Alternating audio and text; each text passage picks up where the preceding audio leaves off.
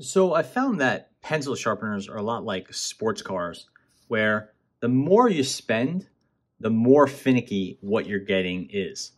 The performance can be more or higher than what you get from kind of a standard item, but the sharpener itself, again, is quite finicky and sensitive to change, and there's a lot of circumstances under which a brand new, very expensive sharpener, not very, $20, $30, so relatively speaking here, but a brand new sharpener won't work as well as a very affordable sharpener.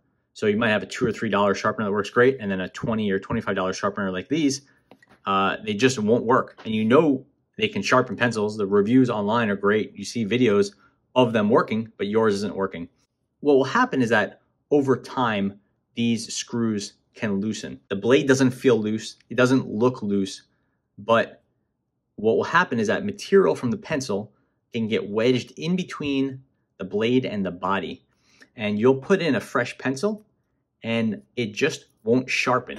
It'll feel like the hole here is too wide, and you'll turn it and nothing will come off. It'll be like this. You'll push harder and still you'll twist the pencil, nothing will happen. And what happens is that, again, that blade has gone out of adjustment. Is it possible that you received just a bad sharpener, just a defect? Yeah, sure. But again, this is a very simple thing. Companies like Coom and Dukes that makes this model, they make a lot of these. I don't think they're putting too many out of the factory that aren't working at all. So what happens is that yours is out of alignment, and it's very easy to fix. Get a screwdriver down. This is just kind of a standard screwdriver that you might, tweak electronics with, and you're going to use a little sharp, not sharp, but like a kind of an angled Phillips head or something with that little cross shape there. It doesn't really matter so much if it's a Phillips or kind of one of the variants, but you need something like this, and you're going to hold this steady and give this a twist. And you're going to want to remove this entirely. And what you want to do is now inspect this for any material that has gotten in here. You can see there's some shavings starting here, but this one's not that bad. I did a good job tightening this last time, and now it's been relatively clean. And make sure there's just nothing in there, no little dust, no pencil shavings, nothing like that. You could look now for any sort of variations in here and make sure there's no defects, no roughness, no raises in the metal. And this one looks fine, so you don't have to worry about that. You could make this a little bit, you could change the angle of the sharpener by tweaking this surface here, but now we're getting into pretty advanced territory and a lot of work. Now we're gonna get the underside of the blade. You could see it's a little dirty, and you wanna brush this off. Obviously, this is a blade. You wanna be really careful with this. It's quite sharp. Usually you should be doing gloves and being really exercising all the caution you can. Now that bottom is clean, you're gonna wanna hold the blade steady and don't hold the blade too long. Really what you wanna do is just get it so that this screw is threaded, and then now make this nice and tight. You don't want that to loosen up over time. Don't go crazy, especially if you have a larger or full-size screwdriver. You can't really over-tighten it with a little electronics screwdriver like this. But if you have something larger, you want to be careful not to tweak this. This is like a lightweight piece of, I guess, magnesium. And then you definitely want to be careful with this, which is brass. Now we have a nice flush surface, and you can see we're getting a really nice sharpen.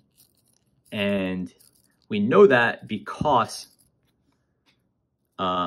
we could look at these shavings. And again, the shaving quality and the shaving length will vary based on your pencil, but we have a nice long shaving there, and we can essentially see kind of some holes in it.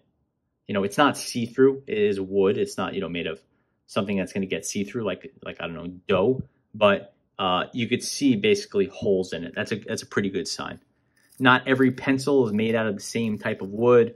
It's not all made out of the same material. Some woods are different. Some pencils have, whatever it is. So it's not always going to have the same type of shaving, but to get a consistent shaving like this, where you don't have to apply a lot of pressure, then that's a really good indicator that your blade is mounted properly and that it's as sharp as it should be.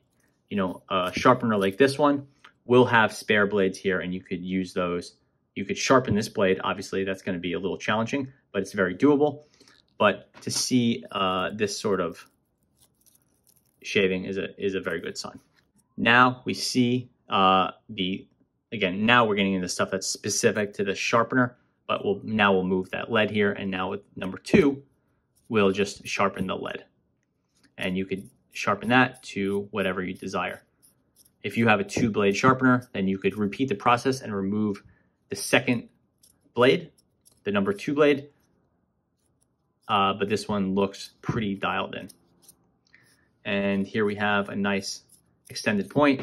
You can make it as sharp as you want. You just have to keep sharpening and apply more or less pressure to that.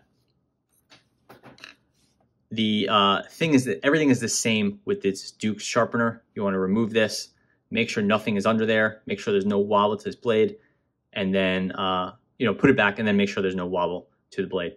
You want this to be nice and tight, and that's something you'll want to check every couple weeks as you're using this, and more or less depending on the type of pencils you're using. And then as you see a degradation in performance, remove the blade, clean it off, add it, put it back in nice and tight, and you should be good to go. Anyway, if you have a high-end pencil sharpener, or any pencil sharpener, but particularly a high-end one, and it's not sharpening as well as it should, that should be the process, and it should get you all ready to go and putting out some really nice points like this one we just made, or any of these, which were made with these 2 sharpeners. Thanks for watching.